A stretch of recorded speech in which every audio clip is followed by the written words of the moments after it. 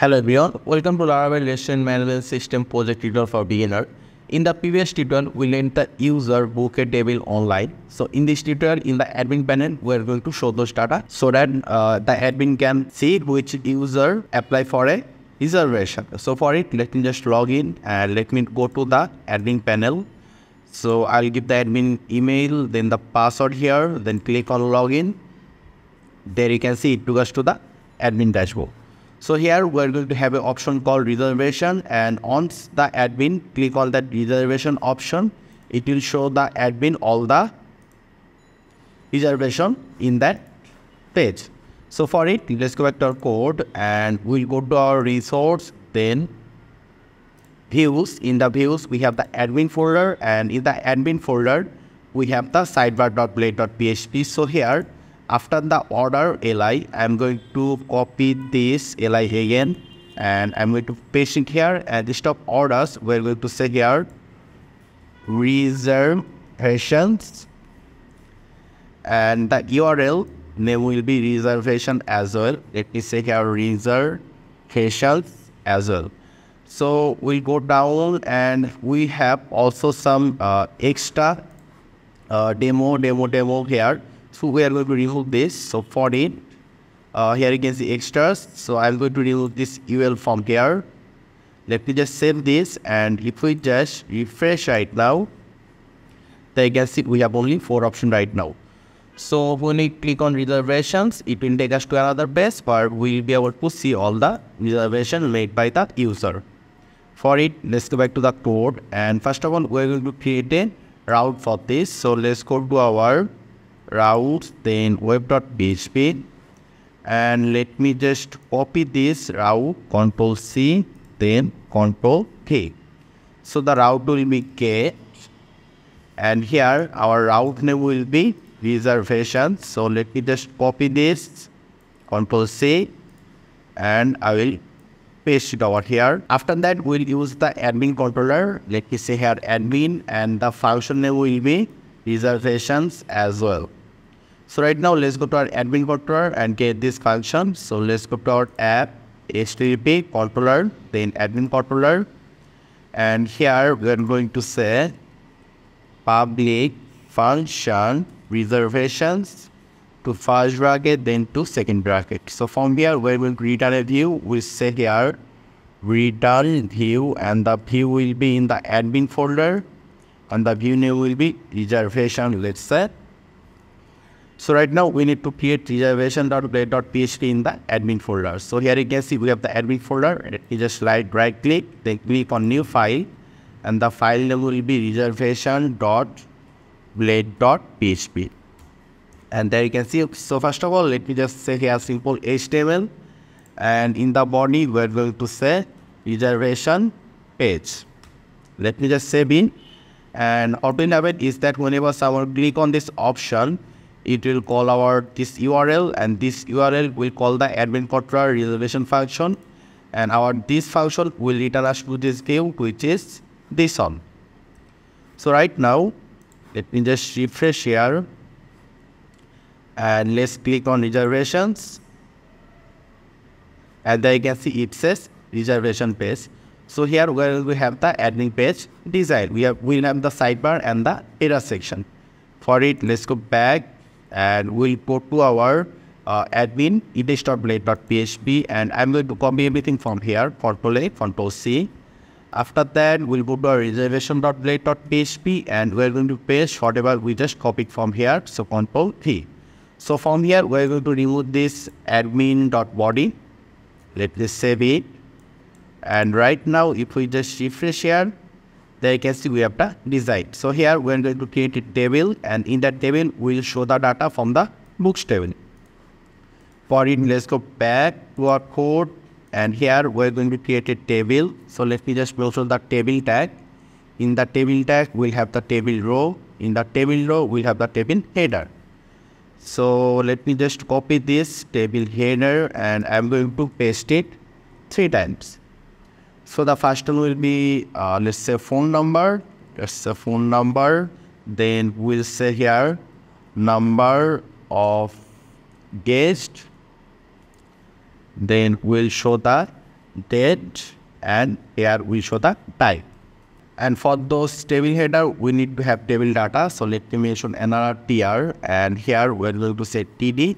For now, let's say ABCD, and let me just copy this, and I'm going to paste it 3 times. Right now, if we save it, then refresh here, then you can see it will look like this. So we're going to make it look like a table. For it, we're going to write some CSS for the table tag, then TS tag, then the TD tag. For it, let's get the top, and inside the get section, we're going to say here style. In the style, let me mention the table tag. In the table tag, we're going to say border. It will be on PA, solid, let's say sky blue. Then we're going to say margin, it will be auto. Then let's also mention the table width, it will be, let's say 1000 pixel. If we now save it, then refresh here, it will look like this. Let me just go back again, and right now we're going to write some CSS for the TH tag. Let me say a TH.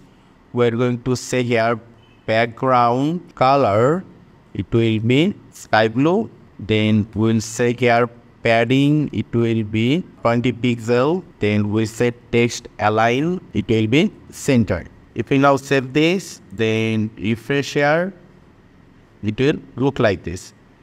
So right now we're going to write some CSS for the TD tag. For it, we are going to say here TD. Again, we're going to say, let me just copy this padding and text align center and paste it here. Let's say padding will be 10 pixel and text align will be center. We can also mention the color from the text.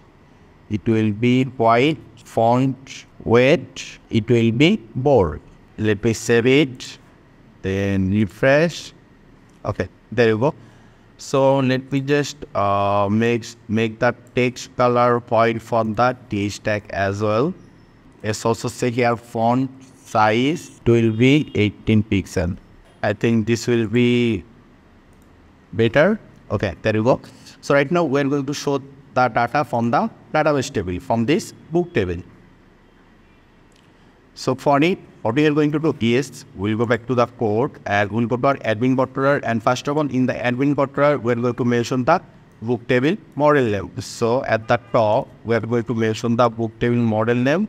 So we say use app / model / it will be book. Then we'll go down. After that, we're going to declare a variable. Let's say $book. You can declare any variable equal to, we'll mention the book table model name, which is book all. After that, we'll send this variable to this key, because in this variable we have all the book table data. So we'll say here comma compact to first bracket single quotation book.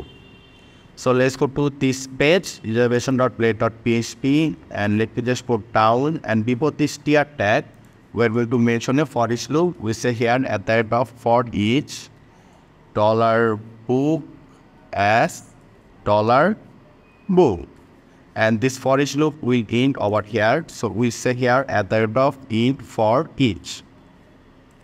So inside this TD tag, we're going to show the data from the database. So here we're going to give to second bracket, then we say here $book, this arrow sign. And let me just go to the database, and here you can see we have the phone number like this, guest like this, date like this, and we write name like this way. So we need to write it exactly over here. So first of all, we'll say here phone, and let me just copy this and let me paste it here. After phone, we have the guest. So we'll say here guest, then we have time and date. So here we're going to say date, and this one will be time. Let's say here time. Save it, then let me refresh, and there you can see those data are coming from the database. And I think we should have some padding over here at the top. So for the table tag, I'm going to say here margin top, it will be 100 pixel. Save it, then refresh. Okay, this is better.